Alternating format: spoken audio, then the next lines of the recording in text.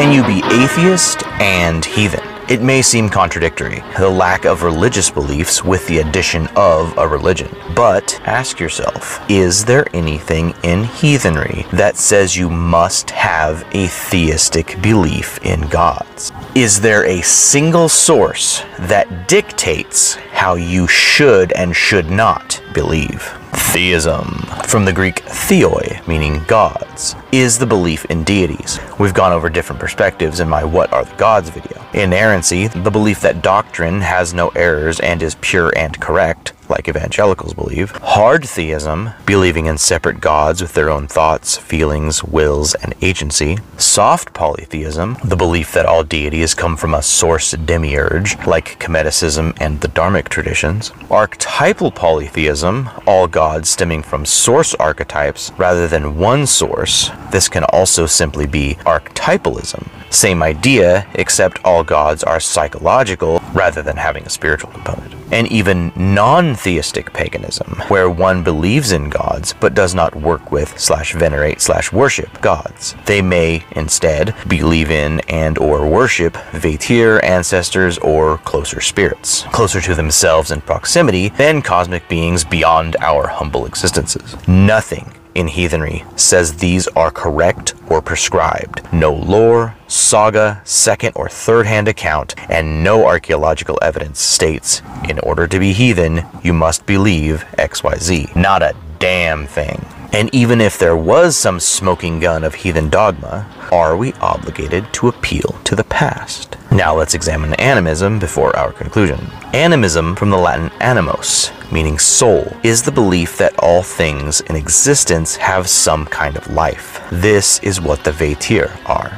Anthropomorphic personifications of human understanding. The Tomta, Nisa, or Gnome, for example, is a human personification of your land. A helpful little guy who accepts offerings and in turn does good for those on their land. The Slavic domovoi is similar, a house Vatir, anthroposed into a shape people understand. Dvergr, dwarves, are another example. In the lore, they're often objects or stone itself. Yet, they bear similarity to the Greek Hephaestus, deformed, unattractive mastersmiths who forged the weapons of the gods. Likely, animism and polytheism are not only interconnected, but the same thing. It's more complicated than this, but a Vatir can be worshipped to the level of a deity. Knowing this, can one be atheist and animist? At face value, no. But thinking outside the tight confines we've been led to believe, absolutely. An atheist may see the personification of their home as a reminder to take nothing for granted, or the land Vatir as an allegory for environmentalism. This affects a hard theistic belief similarly. Vatir remind us to be stewards of the land, and that we're part of nature, despite society feeling separate from it. The air we breathe, the wood making our homes, the life we consume, all are important, and modernity takes us away from understanding where it comes from. But the Vatir are one of many reminders that we are nature and work in tandem with the natural world around us. Does it really matter if the person offering to the Vatir believe they're real, allegorical, or some in-between mystic force we perceive with a human form? Ask yourself, do these beings require belief, or is the offering enough? Does it matter? Conclusion. Anti-atheist rhetoric is a layover from ignorance. Don't get me wrong.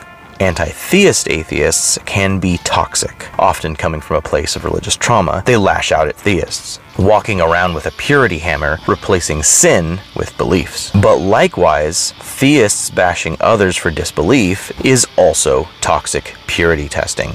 Honestly, if atheists can find a religion they jive with, the values of that religion can aid in their deconstruction. Concepts like frith, grith, and inningarth can help them pull away from toxic religious environments they came from and adopt healthier perspectives separate from Christian overculture. Without adopting a new worldview, atheists are subject to the Christian trappings around them. This is why they often say religion is bad without knowing any religion without a dogmatic foundation. Because, whether you like it or not, we all exist in a society influenced and molded by Christian power structures. Those biases, beliefs, and stereotypes shape our worldview, hence the purity testing.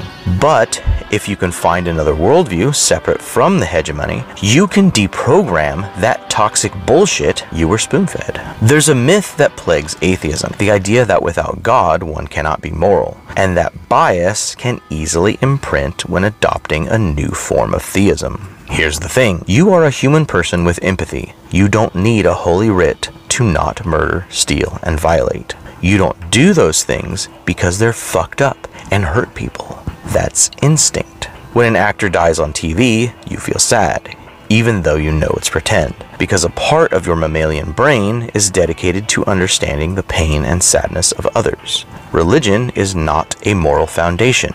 Empathy is. Last thing, it's less important what you believe and more important that you question belief, that you contemplate existence and wonder what, if anything, is beyond us. There's no divine mandate within heathenry to save souls for the battle against the infernal. We're free to explore belief, free from any hand-holding dogmatic structure. Don't let anyone deny who you are or what you believe. Nobody defines your heathenry but you. There is no wrong way to heathen, only your way. You must evolve in your beliefs and actions according to what's right for you. Don't let some flapping jaw on the internet decide for you. And definitely don't let someone else interpret your path, your faith, your walk through life. The journey teaches far more than the destination. If Frodo just portaled into Mordor, he'd miss all that character growth. If Luke was born a fully formed Messiah Jedi, he wouldn't have been nearly as complete as a Jedi Master. Stagnation is the enemy of growth, and anything stagnant rots. Knowing what's right for you is also part of that journey. Teach yourself to think beyond the confines of what you've been told to believe. If it doesn't hurt anyone, who gives a shit? Be better tomorrow than you were yesterday. We are the sum of our actions, not our words.